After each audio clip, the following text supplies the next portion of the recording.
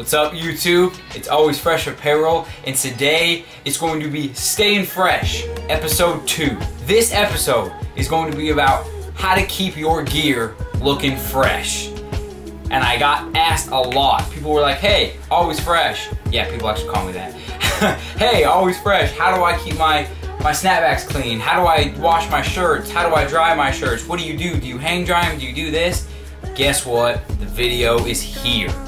How to keep your gear looking fresh. And the reason I say gear is because it can apply to everything. It can apply to hats. It can apply to tees. It can apply to crew necks. So that is the reason that I say gear, because it's not just one particular thing. It's all the stuff that you got that we can keep looking fresh. So I'm gonna separate this video into 2 parts. First part is to keep your snapbacks fresh. Second part is to keep your clothes fresh. Before I get into this video, I wanna make sure you guys continue using my rep code DOPE33. I'm getting a lot of points and it's really helping me out on Karma Loop and Plunder. Also, for my videos now, I'm gonna start putting an exclusive link to join Plunder. So you click on that link, and if you buy something, if you sign up and then you buy something, I get $10 credit. So it helps me help you, is what I'm trying to say. So with my snapbacks, I'm just gonna give you a couple little rules that I live by. I think there's 4 of them. So, rule number 1, get yourself a lint roller. It doesn't just apply to hats, it can apply to clothes as well. But sometimes, I don't know if you're gonna be able to see it, there's just a lot of little dust. Sometimes you get cat hairs, and you just take it before you wear it, and just go like this. Get all that off. These are just $1. I mean, just $1, and just get all that stuff off so your colors of your hat show better and they're not covered up by lint and dust and hair.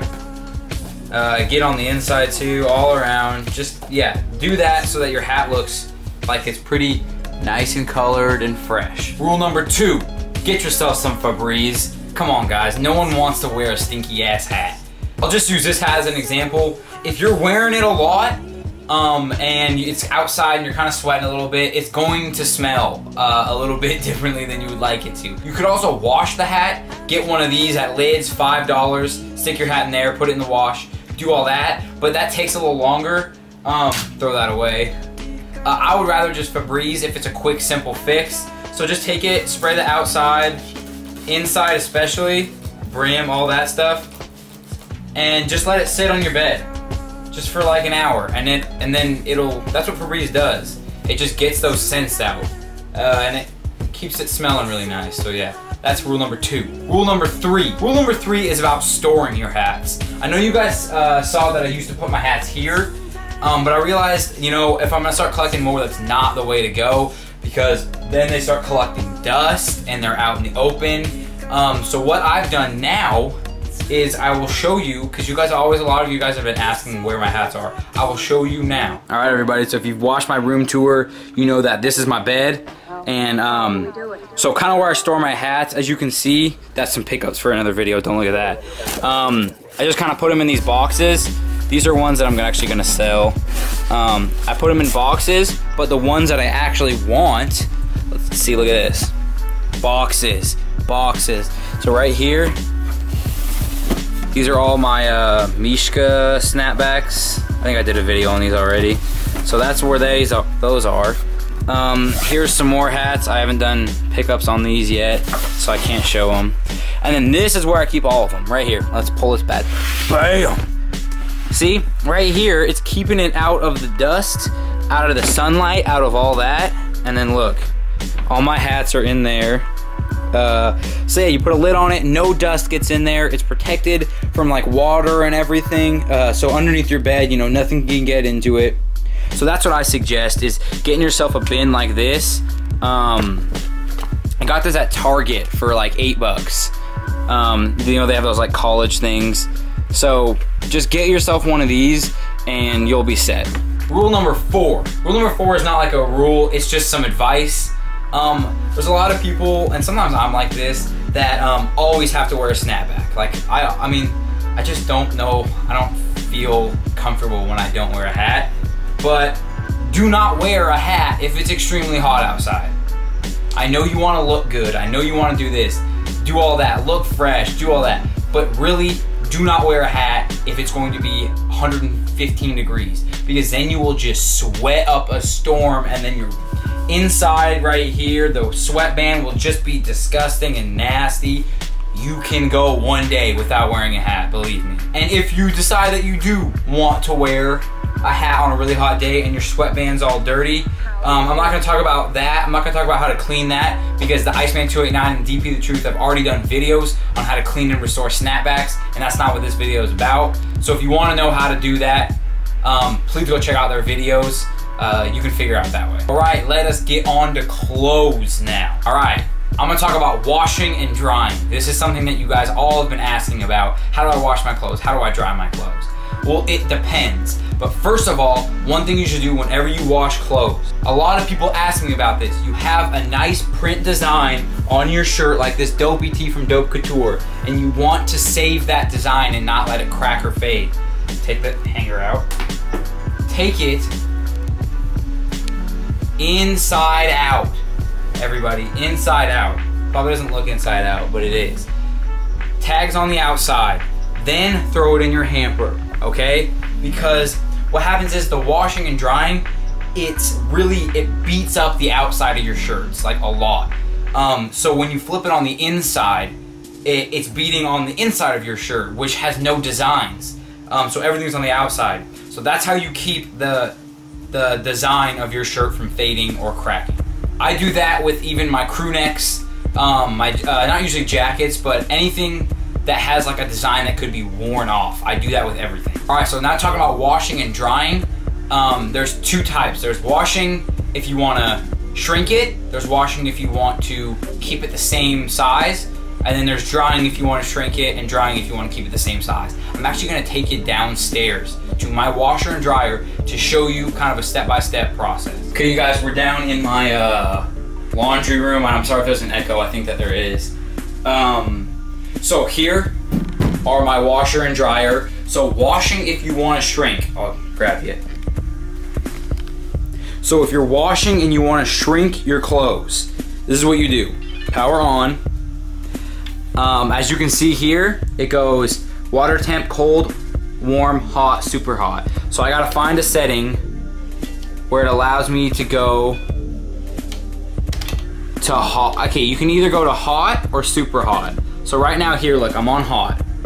So that will make the fibers in your clothes shrink up a bit if you put it on hot, okay? So that's if you wanna shrink. And if you wanna shrink on the dryer, what you gotta do, as you can see here, there's another temperature. So what you wanna do again, oh, it's not letting me, hold on. There. You wanna put your temperature on high. So this will make the dryer extremely hot. So then again, it'll shrink the fibers in your shirt. So those two, everything on high, and if you have a tumble dry, you wanna put that on high as well for this. So if you wanna shrink, put it on high, turn it inside out before you wash and dry. I should probably tell you guys this now. If you're going to shrink, know that your clothes will only shrink vertically. Because a lot of the fibers, if your fibers in your shirt run up and down, which a majority of shirts do. So if your shirts run up and down, that's the way the fibers will shrink. So if you're trying to get, if it's wider and you're trying to get it in, you really can't do anything about that. But if it's long and you want to make it shorter, that's how you can shrink. It depends a lot, yeah. If you guys look really closely on your fibers, you'll see them running vertically. So if you want to shrink, you can only go vertically. Now getting on staying, keeping your clothes the same. First, the thing about cotton is if it's like 60% cotton and 40% polyester, some people say, oh, it's not gonna shrink. But the thing is yeah, you're right, it won't shrink, but it won't shrink that much. Anything with cotton in it is going to shrink just a little bit if you wash it, no matter what. Of course, the higher cotton is gonna shrink more and the lower cotton is gonna shrink less, but cotton shrinks no matter what. So don't say your shirt isn't going to shrink. It'll just shrink a very minor amount if you wanna keep it the same. So with that being said, what you wanna do is you wanna put it probably on delicate. See, delicate allows you to choose the cold option. So you wanna press that. So this will wash your clothes in very cold water so it doesn't shrink up the fibers at all.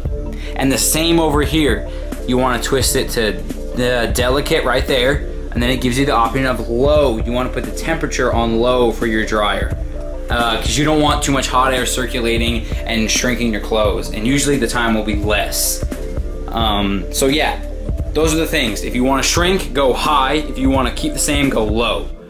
Also, what I forgot to mention when I was down in the laundry room, a lot of people, you can hang dry your clothes, so you don't have to put them in the dryer. That is probably ideal for if you really don't want to shrink your clothes and you really want to keep it the same.